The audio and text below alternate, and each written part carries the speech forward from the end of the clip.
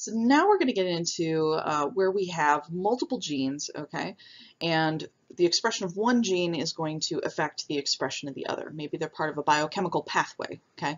One's the first step or the second step or even the third step, okay? So this is going to change when we look at our Punnett square or forked line diagram, what the final possible phenotypes are going to be. We're going to deviate away from that 9:3 to 3:1 ratio we saw before. So in our example with, say, the yellow trait and the smooth trait for peas, we had two genes, separate chromosomes, and they weren't interacting. The yellow phenotype was unaffected by the smoother wrinkled phenotype, okay? And that's where we saw our 9:3 to 3:1 phenotypic ratio there, okay? Now this can change based on whether or not the expression of one gene is changing the expression of another gene, okay? So this particular type of gene interaction, where we have one gene determining whether or not the other is expressed, is also referred to as epistasis, okay? Other books get more into the different kinds of epistasis, but we're going to just leave it as epistasis here. So if the genes are interacting with each other, we're going to have a different phenotypic ratio than our 9:3 to 3:1, okay? So in this example, we've got basically a biochemical pathway here. We need one enzyme to convert our, for sake of shortness, our orange to yellow. Okay, we need allele A of our first step gene, and then we need allele B here for the second step. So we need the dominant alleles are the functional enzymes. Okay, so a dominant allele A is going to convert orange to yellow, and then a dominant allele B is going to convert yellow to blue, and that's, say, our pigment, our final pigment form in the end here. So if we have this cross, our F1 cross of our heterozygotes here, the majority are going to wind up with the full functional pathway. They're going to have a copy of the functional allele A and the functional allele B, and that'll get us our 9 out of 16.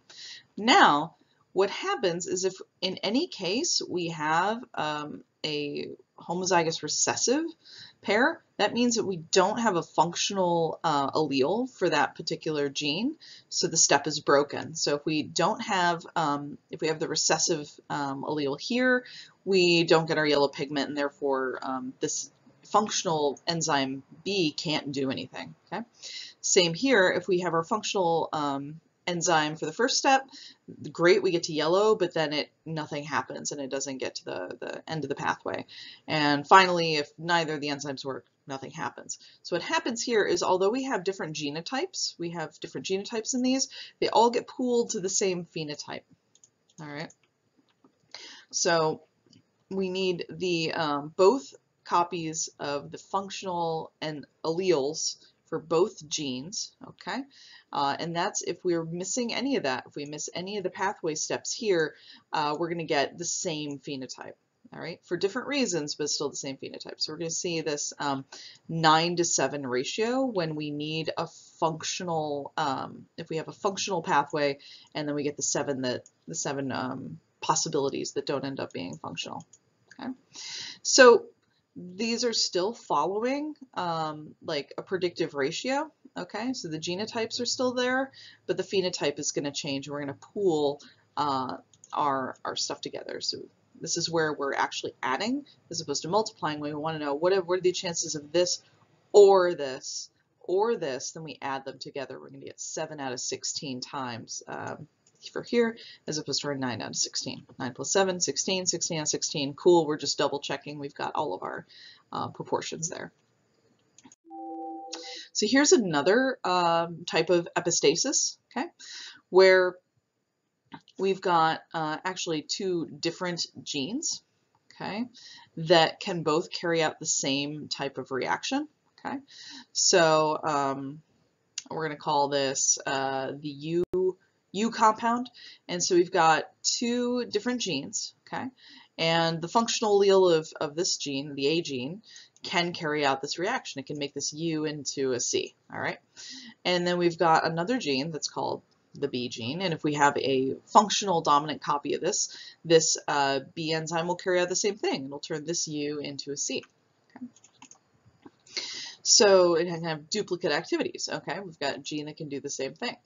And now, if we get, for some reason, we have neither of these genes, they both have the recessive non-functional alleles, then they can't carry out the reaction at all. So you're going to see there's 15 different ways here, or 15 out of 16 of the offspring of that particular cross will be able to carry out this particular pathway function. And you'll have one, if you're a full heterozygous recessive and you don't have any functional copies, you're not going to be able to carry out that, and you're going to have just one single out of 16 that can do it. In this case, we're pooling all of the phenotypes that can perform this action, okay? And so we're going to have, in this case, a 15-to-1 phenotypic ratio in this pair, okay? Like the other one, we have two outcomes. Does the process work? Yes or no, but the ratios are different. So we're going to get into a particular example we're going to use a lot for like homework questions and assignments, and we're going to be talking about Labrador dogs because dogs are awesome and they're cute and we get to look at pictures of puppies. So Labradors come in three main colors here. We've got yellow labs, chocolate labs, and brown labs, all right? And one of the main genes in this system is called the B gene, and this determines the color locus. This determines what type of eumelanin is produced, so the black pigment like we saw in the agouti. And the dominant allele produces this nice super dark black color. It's related to tyrosine protein, and so this is similar to the cat point color, which is also a tyrosine protein. And we've got mutant alleles, okay, which we're going to there's three different kinds, but pretty much they all have the same effect. Is the lowercase little b, we have a truncated allele that doesn't fully make this protein to convert whatever the precursor of eumelanin is into eumelanin. And so that's going to give kind of a brown color as opposed to a black color at this color locus. Okay. And now we have the second piece here is called the extension locus. So what this part does is it's this melanocortin receptor. And so in this gene, if you have a functional gene, then pigment is expressed. You get a black or a brown dog. If you get a recessive mutation in this gene, then the receptor can't deposit the pigment in the fur. It doesn't matter what color pigment you had, it's not going to get deposited in the fur. You can see a little of it in their eyes and skin around. You can see the just very light. We're not going to worry too much about this, but it's really cool. We're going to just worry with fur color is that you get either the brown deposition in the skin or the black deposition in the skin. So here are the two. So this is if you have a full homozygous recessive, and here's if you actually have the functional eumelanin at the color locus here. But don't, just for fun, we're going to focus on fur color. Okay. So this is two genes that are interacting to bring about one particular phenotype, in this case coat color. All right. So we've got E as this is our deposition, okay, whether or not any pigment at all is deposited, okay. If you have one functional allele, one dominant allele of E, then you will get color deposited, okay. And then the B gene only gets expressed, okay, you can only see it really if you have a functional pigment deposition gene, okay. And then, so E is being epistatic. E is being epistatic to the B gene. E is controlling whether or not we actually see what's happening in this other gene. So don't worry about dominant recessive epistasis. The genes are dominant or recessive. We're going to say whether or not a gene is epistatic to another gene. If a gene is epistatic to another gene, it is masking or it is controlling the expression of that gene. All right. So here's our kind of two gene model of Labrador coat color that we're going to be using in various crosses. And I'm going to make it a little more difficult. There's another locus here. We're going to be doing some 3 gene crosses. And this dilution locus controls this other gene called the melanophilin gene, okay, which is a transport protein. So this is, melanin is produced in little cellular organelles called melanosomes. The pigment kind of fills up, and then the the protein moves that to the cell membrane of the melanocytes, and then the pigment gets deposited into hair follicles and such, okay? And there is this literally like a single point mutation in the sequence for this melanophilin gene, okay? And what it does is in this mutated sequence here, so if you have a functional copy, you don't see any dilution at all, but if you have both copies of the mutant, you get this lovely dilution of coat color. You get this lightened color, you get this lovely sheen, okay? And so we have these different colors of our puppers here.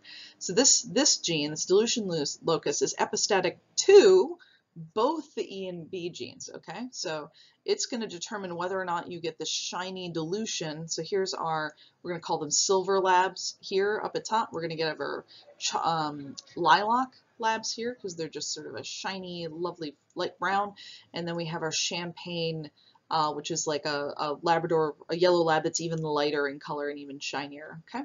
So we have our dilution locus, which is epistatic to the other two color genes because it's determining whether or not this gets applied on top of them. Now, I don't know how people can be like breed racist against dogs, but like there's this big thing in Labrador coat breeding where they're like, there's only 3 colors. Those are all filthy mongrels and dilution is terrible and okay, dog breeders, I'm sorry, but all Labradors are super cute and fine. Like they're all adorable. I don't know why there's a giant controversy there, except that I guess breeders get really creepy about purity, right? So, okay, so similar to dogs, and this melanophilin gene causing this sort of coat dilution and iridescence occurs in other animals as well. And I found this neat example in rabbits, okay, where we have 2 different main colors. We have the castor patterning and the chinchilla patterning, and then if there's a mutation in this melanophilin gene, you get this dilute coloration of both the castor and the chinchilla. And looking a little bit instead of a single nucleotide switch, in this case we have a nucleotide deletion here where we have our TTGGAG, it shortens to a TTGAG. We've lost a residue there, okay? So just a 1 nucleotide deletion gives you this pretty significant visible difference in coat sheen and color. So here's another example. In this case, we're actually going to take a look at what exactly happens in the DNA sequence and then what happens in the amino acid sequence. So here's our avian melanophilin gene, and we've got basically our shorthand for the amino acid residues, which you don't need to memorize because you would always look that up on a chart. We have R standing for arginine, okay, which is has a basic side group and it also has a charge. It's very charged. So it's a positive charge. Yep. And then we have W is our amino acid code for tryptophan, which is a nonpolar aromatic ring. It's not polar or charged at all. Okay. So if we look at, I believe, yes, this is the mutant one here, where we have our residue, tryptophan, leucine, forget what E is, and then we have our wild type here, which is EE, and then arginine, leucine, E.